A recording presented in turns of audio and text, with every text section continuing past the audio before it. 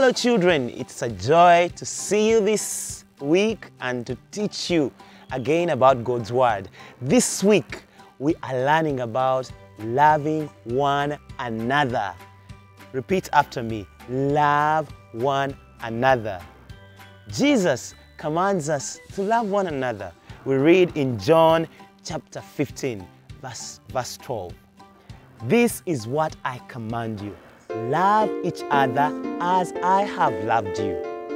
Let us sing this scripture together.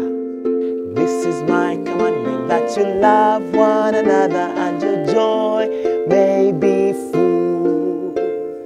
This is my commandment, that you love one another, that your joy may be full. That your joy may be full. That your joy may be full. This is my commandment, that you love one another, that your joy may be full. This is my commandment, that you love one another, that your joy may be full. This is my commandment, that you love one another, that your joy may be full. That your joy may be full. That your joy may be full. This is my commandment, that you love one another, that your joy may be full. Yes, when you love one another, your joy is full. Jesus commands us to love each other. And by each other, He means everyone. God commands us to love exactly like He loves. Friends, this is pretty big. Don't you think? I mean, is that even possible? Truthfully, the answer is no. We are all sinners who mess up. But God is pure and never makes any mistakes. But does that mean that we shouldn't be trying? This is what God asks us to do. He asks us to love one another as He has loved us. What does it mean to love someone? Well, you share with them your toys, you play with them, but this does not tell us everything about love. Let us read from the Bible something about love. 1 Corinthians chapter 13, verse 4 to 7. Love is patient and kind. Love is not jealous. It does not brag, and it is not proud. Love is not rude. It is not selfish, and it cannot be made angry easily. Love does not remember wrongs done against it. Love is never happy when others do wrong, but it is always happy with the truth. Love never gives up on people. It never stops trusting, never loses hope, and never quits. I'm going to give you a quick story, and it will help us know what it means to love one another, just from how we read from 1 Corinthians 13. You are getting ready to go to a birthday party, but your parents forgot, and now you're going to be really late. What would you do or say? I think most of us would be really upset. We might even yell or cry or stomp away. But is it what God asks us to do? In 1 Corinthians 13, it says love is patient. That means we should calm down and wait without complaining or arguing. You see a new kid at school that no one will talk to or play with, what would you do or say? In 1 Corinthians 13, it says that love is kind. We should be nice, loving, and accepting to this new kid, even if other people aren't. You have awards at school and your best friend wins many of the awards while you get none. What would you do? The Bible says that love is not jealousy.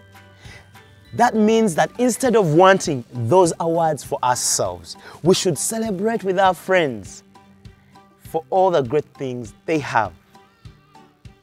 What if you were the one getting all those awards while your best friend got none? I think this would be pretty difficult, but the Bible says that love does not brag.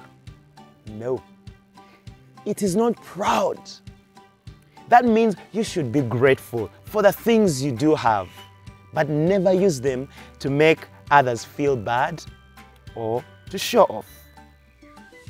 What would you do if you found out that someone in school had an embarrassing secret? Most people like to hear embarrassing things because they think they are funny. But what about the person you are laughing at? The Bible says love does not dishonor others, which means we shouldn't make fun of people or make them look bad. What would you do if you got a huge candy bar, but your brother or sister asked if you would share? It can be hard with brothers and sisters. Usually, they are the ones that we have the hardest time with. But God says that love is not selfish. So you should think of others more than yourself. What would you do if someone pushed you? You may want to push them back and say something mean. But God says love is not easily angered. If someone stole your toy and broke it, would you forgive them? Forgiveness is a hard thing for everyone, but we are still called to be forgiving. The Bible says that love does not remember wrongs done against it. If you broke something at home, would you tell your parents it was you? Or would you blame it on someone else? Who likes getting in trouble? Not me. But it does not mean it is okay to tell a lie. No, it is not. The Bible tells us that love is never happy when others do wrong, but it is always happy with the truth. Children, the Bible has a whole truth to teach us about love and how to love one another. It's not the yucky, mushy, gushy kind of love. It's the love that makes others just as important as you are. It's the love that gives, that serves, and that spreads the joy of God and hope. And this love never fails. This week, remember to share love. Remember to show love to the people around you, at home, at school, in your community. Remember to love them because God commands us to love one another. Join me again as we sing John chapter 15, verse 12. This is my commandment, that you love one another and your joy may be full. This is my commandment, that you love one another, that your joy may be full. That your joy may be full. That your joy may be full.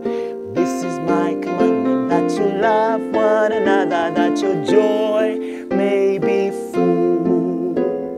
This is my commandment, that you love one another, that your joy may be full. This is my commandment, that you love one another, that your joy may be full. That your joy may be full. That your joy may be full.